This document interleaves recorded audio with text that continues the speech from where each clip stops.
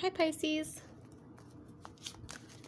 Let's see what's going on with your story. So the last reading I did a couple weeks ago, I was getting it was a very emotional reading. I almost felt like crying just doing that reading. Like there was a lot of intense energy in that reading from your person. Their energy is very back and forth. They feel a lot of pain, a lot of regret, a lot of nostalgia, confusion, kind of looking for an opening, not sure if they have another chance with you. Some of them might have done some reconciliation magic. Let's see what the story is now. End of a pattern or cycle, breakthrough, freedom.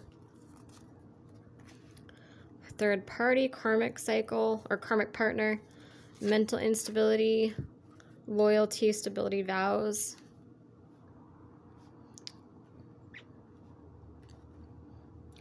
So I feel like a karmic situation is ending. Like either you chose a karmic over your true love and that pattern is ending, or they chose a karmic over you. Or this might not even be a person. This could just be, third party doesn't always mean a person. Third party is just some kind of, energy outside of your connection with each other that takes your energy away from the connection. It takes your person's energy away. And for some of it was a person, for some it was a job or a situation, like maybe a living situation. For some it was mental instability, like your person was mentally unstable.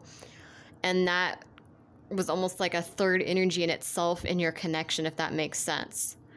Like maybe they were bipolar or they had something of that sort going on, but they didn't want to get help for it, or they didn't see it as an issue before, or they just, could be anything, could be anxiety, depression, just any type of mental instability, which is common. Like everyone has that, we all have that. Like almost everyone has something like that going on, it's really common these days. But it just feels like, yeah, like there was some kind of karmic third party energy. It could have been a learning lesson for your person, just something that they were going through. Maybe I do get bipolar for some of them. Like maybe they were kind of back and forth in the connection and like you were kind of just confused about how they were feeling. It does feels like whatever this is, though, this person is wanting to fix it. So maybe it is something like that, and maybe it is what caused you guys to break up, or it caused issues for you guys because they couldn't figure out who they were or what they wanted in the past.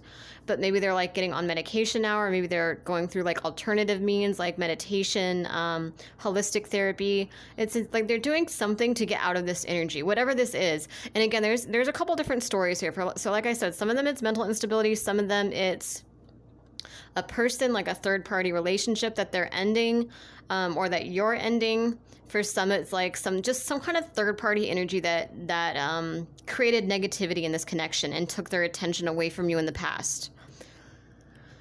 But whatever that is, it looks like it's coming to an end. This person has breakthrough, freedom, and I think this person is taking responsibility for themselves, and they're aware that whatever this is, they need to end it if they want to come forward. And it's a good energy. I mean, the reading I did a couple weeks ago was very emotional. It's like their energy's back and forth. Like there is a lot of pain, a lot of regret, and a lot of nostalgia, like trying to reconcile you. And I think they're kind of understanding. Some of them are doing reconciliation magic on you. Like they have too much pride to reach out. So they're just kind of trying to like make you reach out first, or they just don't know what to say. Like they're just scared. Your person's very, very emotional, very deep, kind of gets stuck in their head a lot.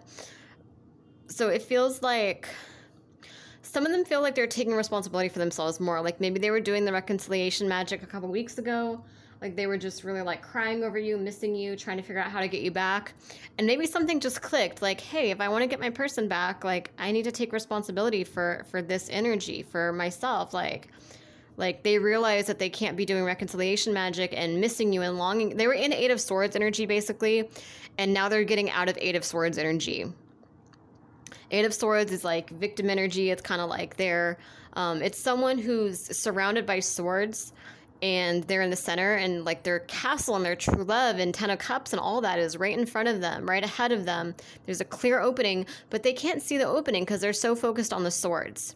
So it's like the energy I got them in a couple of weeks ago was beautiful, like because they were really emotional, really romantic, just really missing you. But it was also kind of Eight of Swords energy in a way because they were just like, like just, you know, listening to those sad songs that remind them of you, just like nostalgic, just thinking about old memories, thinking about things you've said and done in the past, like wishing they could be close to you, feeling stuck in their situation. And even though this energy isn't quite like as emotional and as this, I actually like this. I like this energy a lot though, because it seems like they're taking responsibility. It seems like they were in that energy where they were really trying to manifest you back, like doing reconciliation magic, and it feels like something just clicked with them, where they're like, okay, if I really want to manifest my person back, I can't be in another relationship. You know what I mean? Like, instead of just staying in the Eight of Swords energy where they just listen to sad songs over you and daydream about you all the time and, you know, drink about you and you know, just miss you all the time and try to do reconciliation magic to get you back and all that. And instead it's like they had some epiphany to get them out of the Eight of Swords energy. Like they let their spirit guides, there was like a portal or something, their spirit guides were able to come through and just kind of snap some sense into them. Like, okay, you want to do reconciliation magic? You want your person back? Okay. Like, take control, stand up in the physical world then, you know? Like, and they're realizing it. They're like, okay, like, if I want my person back, I need to make some changes. Like, I need to, if I'm in a karmic relationship, I need to end that karmic relationship. I can't, like, they realized it. Like, they're almost, like, hard on themselves right now, which is really good. It's a really drastic energy difference from the Eight of Swords energy they were in a couple weeks ago. Now they're kind of just like, well, like, if I want my person, I better end this karmic relationship. You know what I mean? Like, I can't be doing reconciliation magic if I'm with someone else. Like, they're getting that now. It's getting through their head. Like, that they can't just feel sorry for themselves. They need to make the changes. Or if it's like, it's some kind of karmic pattern that they had to learn from. So for, like I said, for everyone, it's not a romantic connection on their end for everyone. For some, it's something else that was taking them away from you. But it's like they had these epiphanies, like, okay, well, like, I'm going to end this relationship, or I'm okay, mental instability kept us apart before, like my bipolar disorder kept us apart before, like I need to go to the doctor, I need to try to be open to getting on medication, or I need to try to find a holistic approach to handle this, because it's not, even though it is a disorder, like, it's not okay for me to be back and forth. It's not okay for me to put my person through this. Like, they have like a sense of like honor, like kind of like knight in shining armor, male or female kind of energy, where they're like, okay, I'm going to need to do this right. Like, if I want it, they're taking responsibility. They're like, I need to, they're breaking these patterns, you know, and they're being loyal and stable and making promises and following through with those promises, it looks like. So it's a really good energy difference. It's very beautiful. Yeah, willpower, strength, confidence. Pride, stubbornness. Yeah, their pride and stubbornness sometimes gets in the way because there's like a fear of getting hurt, but they're trying to heal themselves. They're trying to fix their personal issues so that when they come back to you, it's like a stable love offer. It's not just like, oh, I miss you, come back. You know, they want to be like, hey, like, I miss you, and I've been going to counseling the past couple months, like, and I've been doing better. Do you think we could go get coffee sometime? You know, there's like a difference between that and like them drunk texting you like, oh, I miss you, come over. You know what I mean? Like, they want to give you something stable and solid, and they want to be good for themselves too. They really want to work on themselves. So it's a beautiful energy here. And they're trying to get past their pride and stubbornness. It's been an issue for you guys in the past, I feel, but they're trying to use their willpower, strength, and confidence to get past it so they can have this new start with you. Some of them are thinking about taking you on a honeymoon, vacation, proposal, possibly for some kind of adventure, just like a new start with you overall. Some of them could have a motorcycle too. If you want a private reading, if this is your story, my email address is below in the description box. So yeah, just send me an email and I can do a private reading for you. Any donations are appreciated too, even just $1. It really adds up quickly. My donation links are also below in the description box. So let's see. What else should we know about this video? Oh my gosh, what else should we know about this video? What is wrong with me? What else should we know about this situation? Hidden truth. I opened my window. I think that's where I went wrong, because I feel like I had to open my window because I needed some air, but I feel like it's letting all that like confusing muggle energy in here. Hidden truth, dreams, visions, telepathy. Yeah, there's a psychic connection here too. This is a past life connection, a soulmate or a twin flame. That Hoobastank song. What is wrong with me today? Oh my gosh, I'm sorry, guys.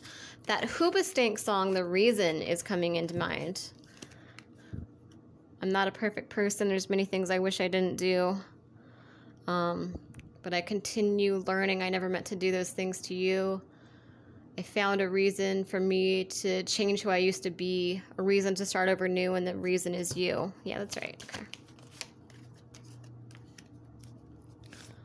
Happiness, warmth, light, domination, control. Yeah, it's like they're wanting to step up and take control of their life because they don't want to lose you. They feel like they have to match you. And it's a beautiful energy because most of the times when I do readings like this, like for other zodiac signs, a lot of times I'll get similar energy, but it'll be the opposite. The person will be afraid of doing the work.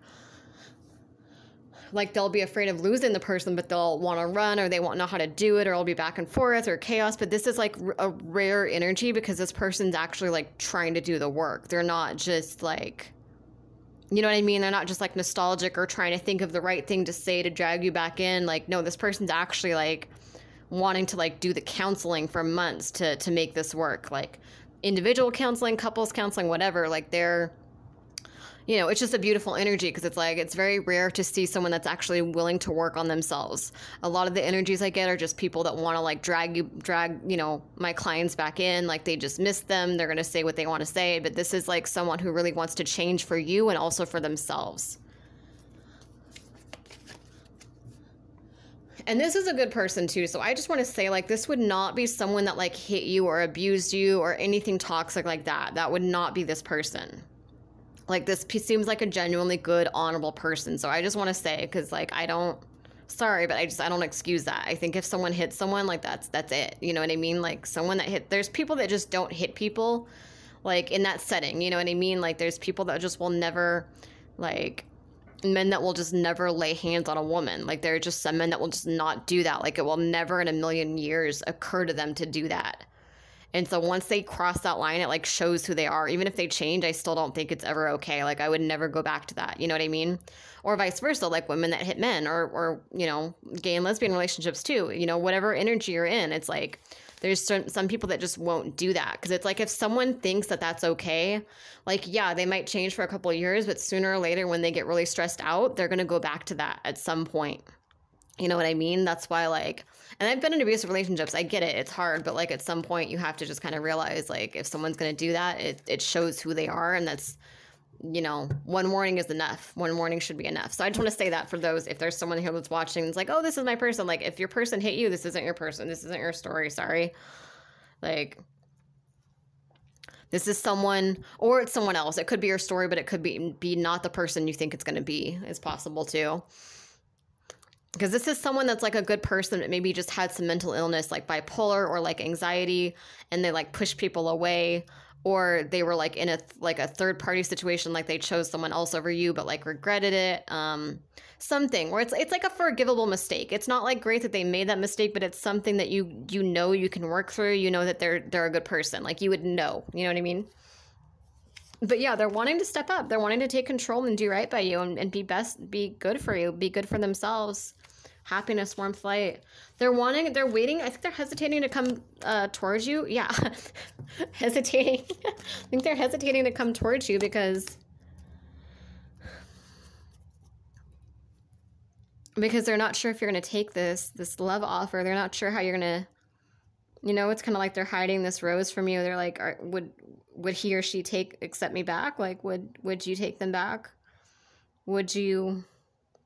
You know what I mean? Like, they're not sure about presenting this rose yet. Like, they want to. They have it. The rose is only for you now. It's not for anyone else. Like, it's your rose, but they're just not sure about presenting it yet because they don't know. I think a couple of reasons. For one thing, I think that they really, really love you, and they're terrified that you're going to say no and they're going to, like, lose you, and it's going to be devastating to them because you're their unicorn. For a lot of them, it's like you are what is motivating them to get mentally healthy and stable, to go to the gym, to save money, to be better than they used to be. You know, it's like you're motivating them and you're kind of their unicorn. So they're afraid that if they do reach out and you say no, they're going to lose that. They're not going to have that energy anymore. It's like they're going to be so devastated. They're not going to, you know what I mean? It's like you're motivating them without even realizing it. And the second reason I feel like they don't reach out is also because they really want to get stable and healthy before they reach out. They don't want, they put you on a pedestal. Like, they know that you're amazing. They know that they messed up. So I feel like they don't want to just come forward and, you know, like I said, they don't want to come forward and like drunk message you. They want to be able to show you something. They want, I think a part of it is like they're afraid you're going to say no. So they want some kind of proof to show you. Like, they want to be able to say, because like if they messaged you and they said, hey, like, I miss you, you could just be like, hey, F off. Like, you chose her, or you chose him, or you ghosted me, you did this. So like, bye. You know what I mean? But they want to be able to be like, hey, like I miss you and I've been going to counseling. Like, can we, you know, like, I've really been trying so hard. I've been talking to my counselor about you, like something like that. You know what I mean? Like, they want something to show you. It's almost like they're like working on finding proof that they've changed to give you. So it's good that they're working on themselves. It is a beautiful energy. Like I said, if you want me to go more in depth, just send me an email. I'm available to do private readings. Turnaround time is usually pretty quick. Typically within 24 to 48 hours, you'll have your video. Yeah, and donations are appreciated. And please subscribe if it resonates. Thank you for watching.